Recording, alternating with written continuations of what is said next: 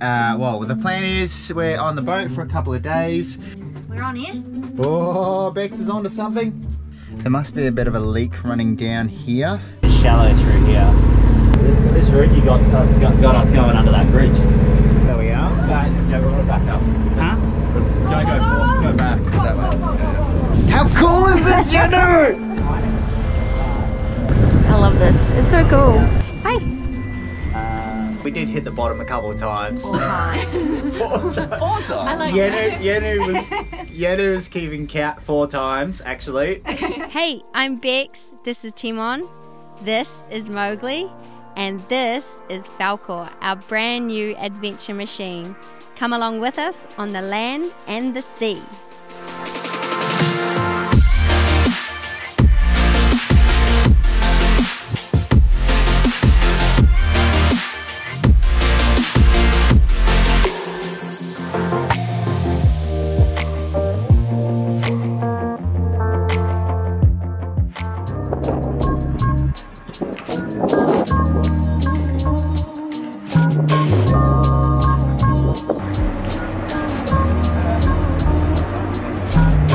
So many tears that my tear dots turn red. Now that hemoglobin flowing, keeping vampires fed. They wanted to jam me in, lock me up and throw away the key. A pack of high heels, he laughing at me.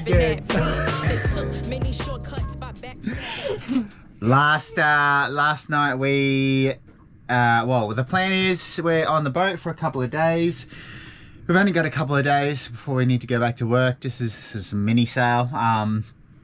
We've got a whole heap of food and got some of our provisions and moved on to the boat temporarily. So we're going to go, today the weather's supposed to be bad, so we're just going to go to this anchorage in the Broadwater on the Gold Coast. And then the next couple of days the weather's supposed to be a little bit better but still windy, so we don't know what we're going to do. We'll find something to do, or maybe just go for a sail and learn the lines. Hey. This place is a bomb site. Yeah, have a look. So this has been cleaned up. I cleaned it up last night while Tymon was out. And then he comes in and you know, it's like a mushroom cloud. It's like a Tymon cloud. Okay, so we don't know where anything is, and we're just digging. At the moment we're just digging. We've sort of put our stuff in the spots where it can go, and now we're just digging. We're having to dig around. I found an EPIRB. I believe it needs to be registered. This EPIRB looks like its expiry date is the 15th of February 2007, so it's only really just gone out of date, that one. 4 years ago. Registering our EPIRB. What, the expired 2017 one won't do the trick? No, the battery's probably dead. This battery lasts until 2030. Whoa, 2030. 9 years. That is exceptional. If I don't get out they grip, then these vultures won't dip. I ain't afraid to die and fly off to the sky. But I got one. So there's a whole heap of filters here. I'm not sure if the boat has fresh water filtration on it. I haven't seen it anywhere, so let's keep digging and see what I can find. Oh, here. What, you've got something? We're on here. Oh, Bex is onto something. Oh, it's a fuel filter. Almost. There must be a bit of a leak running down here, and it's sort of making our sheets a little bit moldy, which is shit because we haven't been on the boat for a bit. We're still very much working, but yeah, we've got one more stint of work and then we're gonna start boat life. You know, there's a hose attachment here. Special shout out to the birds that shat all over our boat. Thanks very much. Not sponsored. Not to hide behind my fears, hide behind the years, and hide behind these tears. Well, while Bex is outside doing some cleaning, I am going to find out how much fuel we've got, how you fill up the fuel, how much water we've got, how you fill up the water. I think this is a freshwater tap. Not actually sure. Find out how that works. And yeah, also check the dinghy fuel. Make sure we've got some fuel for the dinghy. Rightio, from fresh water and galley is the one that I want. So now I've just got to follow that and find out why it's not working. Fresh water, salt water.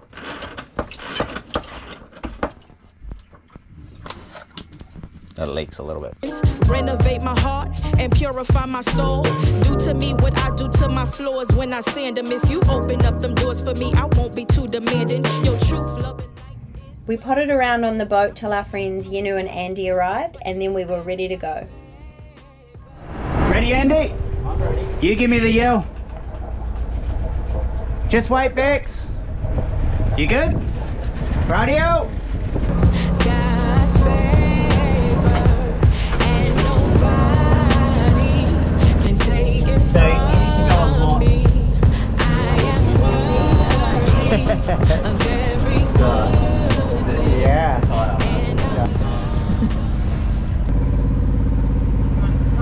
What's where you going?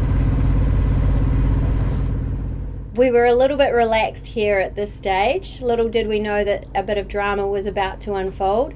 Apologies for the camera work here. We've kept it in because what's happening in the background is kind of interesting. Just bear with us for the next couple of minutes. Why should we go down there? Yeah. Hard. Go hard. We've got deep water. Yeah, I know, but it just gets shallow through here. Okay, now head a little bit over that Do you way. want me to just see this course for a little bit? Oh yeah, just a second, yeah. It says shoals, so we turn it. Yeah, so we're good, yeah? Yeah, good. That's got to be the shallow shoals there. I'll go a little bit wider, I think. 1.7 we draw, Okay. Right. but we hit before at 1.4, so it means we got. It's dead low tide. It's quite a low tide. And is that, I assume, is that water under the keel? Or Bex, can you put Navion? Press the bottom left so Navionics is on us. Yeah. Yep. This route you got us going under that bridge. Has it? Yeah. Whereabouts are we going to have it? Okay, I'm turning around. How are you going to do this? Hold on. 1.2 Tymon? Yeah. Well, we can't go this way, so I suggest we follow our original track that we made.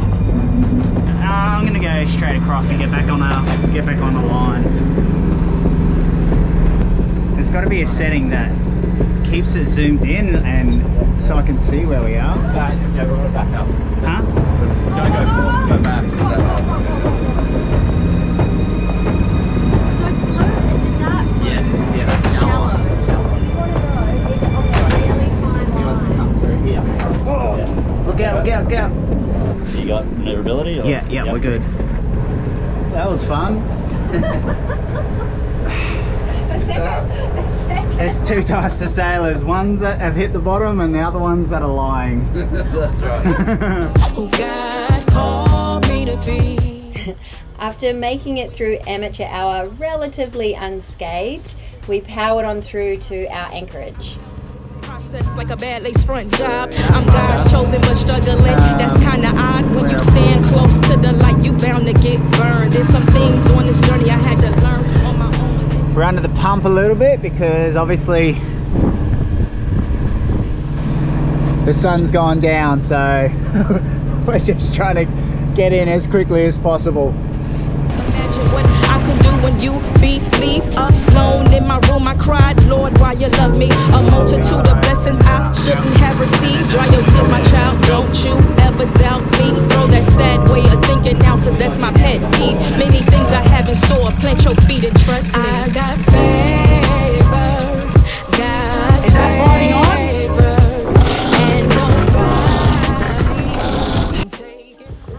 After a couple of attempts, we managed to get the hook down and we're able to relax and enjoy our sundowners.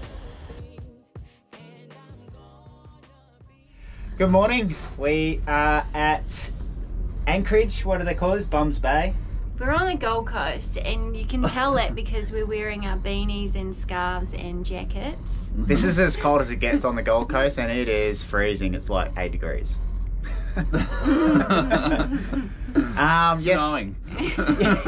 It feels like it should be. Yeah, this is cold. This is cold for us. If you're in a Nordic country, You'll be laughing at us. hello.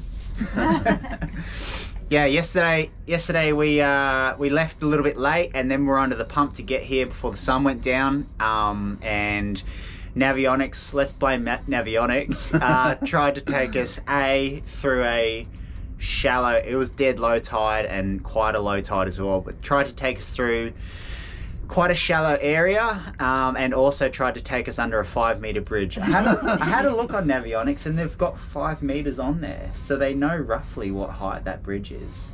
Yeah. Do they know? So you should how be high able to it is? put your I don't mast know why height. they don't have it as a feature for whatever it is. Yeah. Anyhow, so it wasn't that bad, but we did hit the bottom a couple of times. 4 times. 4 times. 4 times. I like Yenu was keeping count 4 times actually.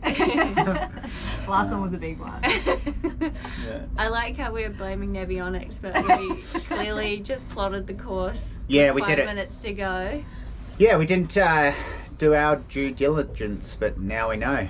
Now we know that dark blue on Navionics is shallower water, and Navionics will try to take you under a bridge. So we really should have checked out our course and done all that. But after hitting the ground a couple of times and not really getting It's stuck, sandy, so it's not. the yeah, end it of was the sandy world. clay and stuff. So it was, the first few times were just a little bit of a slowdown, Tickle.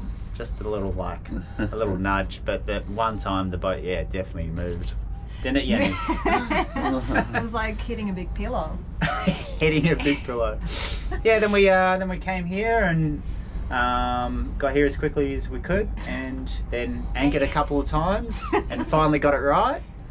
And here we are. Made And margaritas. left 0 minutes error time. Yeah, it was dark. It was proper dark. We knew that we shouldn't be coming in with no time for errors, and we had errors, but And no time. but it still worked out okay. So, yeah, thanks to Andy. This is Andy and Yenu, by the way, everybody. Hi. Thanks to Hello. Andy's very proficient, and he was substitute captain last night. We Tymon tapped out. Just helping out. So we're going to see if that thing works, and that thing works. See if we can go find some waves and or coffee. Let's go. Yeah. Perfect.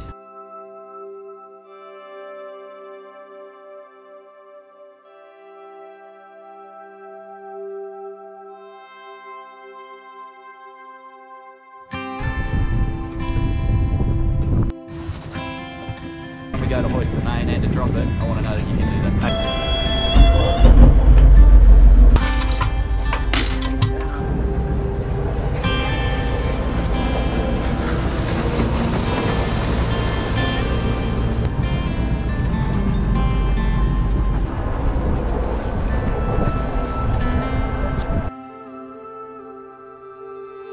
But when it's off, it's holding up. That's on the seaway, boom, swinging around. Yeah.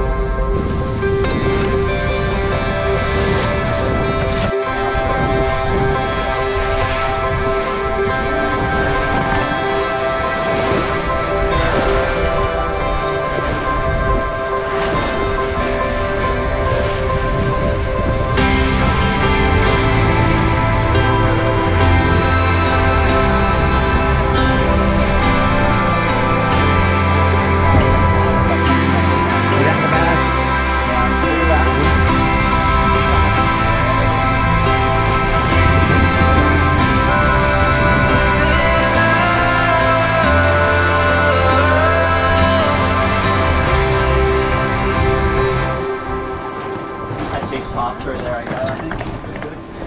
Good shoot on Tymon.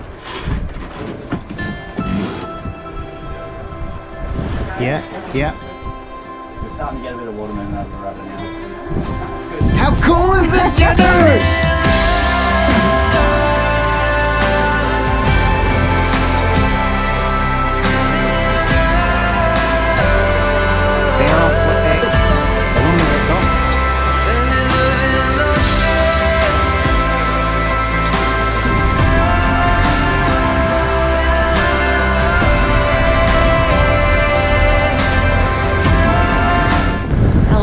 It's so cool.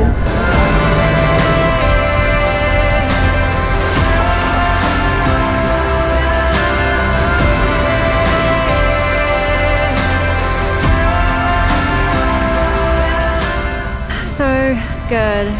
And we saw a dolphin.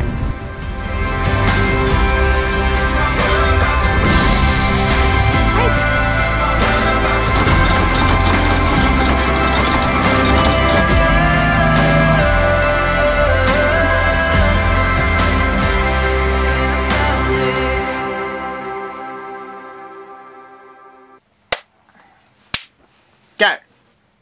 So we've just had 5 nights on the boat, and we went away with our friend Yenu and Andy, and it was so much fun. We loved it. We are even more amped about sailing than I was before, and I've just said to Tymon, I apologise. I am so sorry for ever complaining about doing tree work and the 3 years of just the worst job she's ever had. That was the worst job I ever had, and I apologise because it's been so worth it.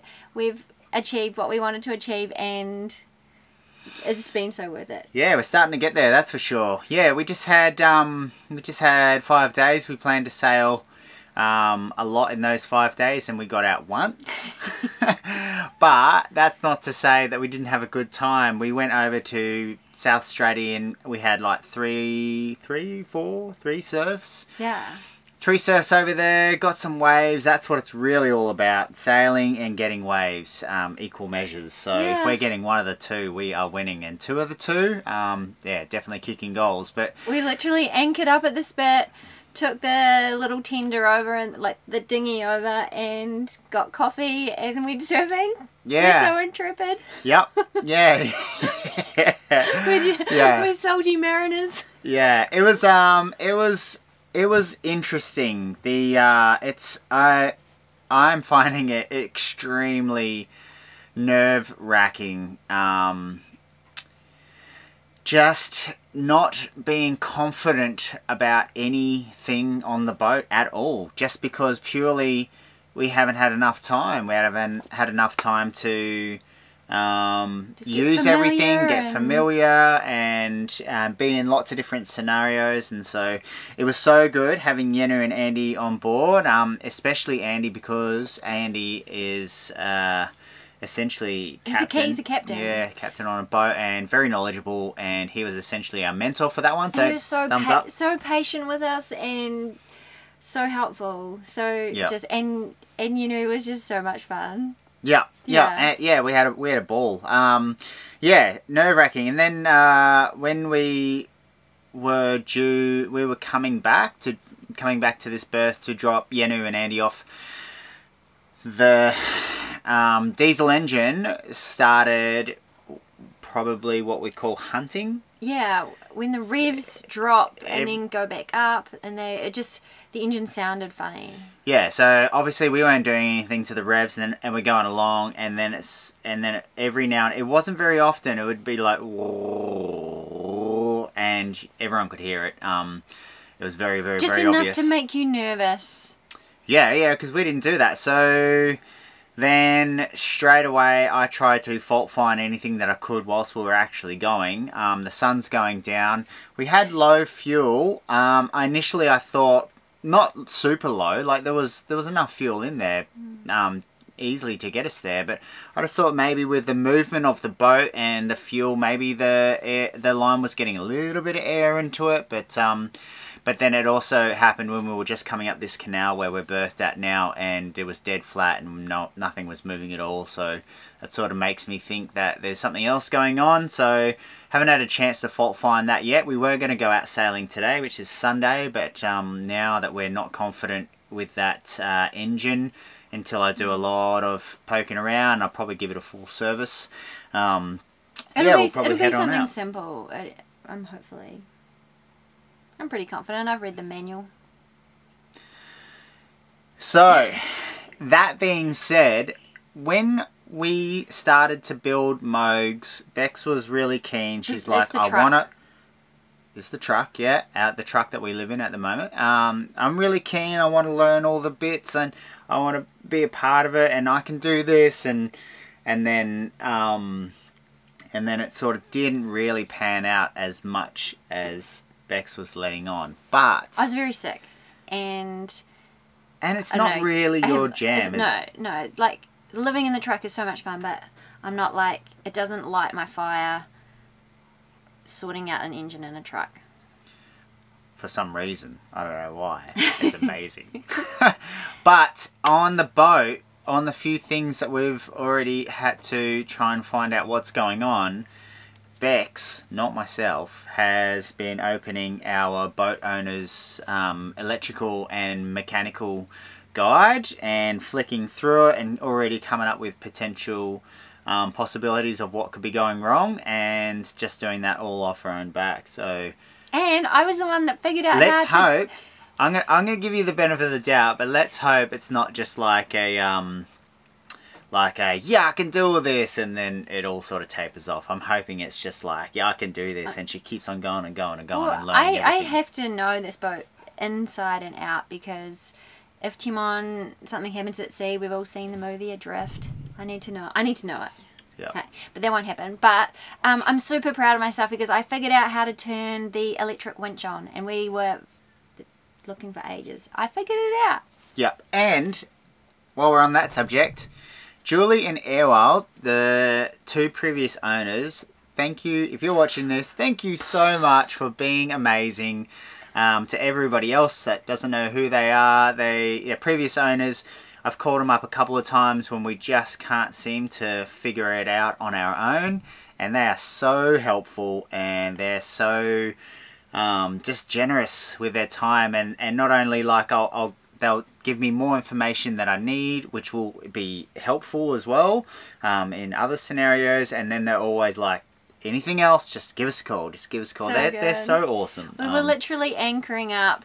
We couldn't. Oh, we had a trouble with the anchor, and I was literally on the phone to them about the anchor chain, and they just answered the question, made it easy. And thank you so much. We love this boat. It's so fun. We're gonna look after it so well and take it really cool places. Yep.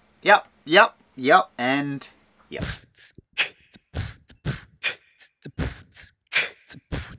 Where are you going, paper boy? Riding your bike today.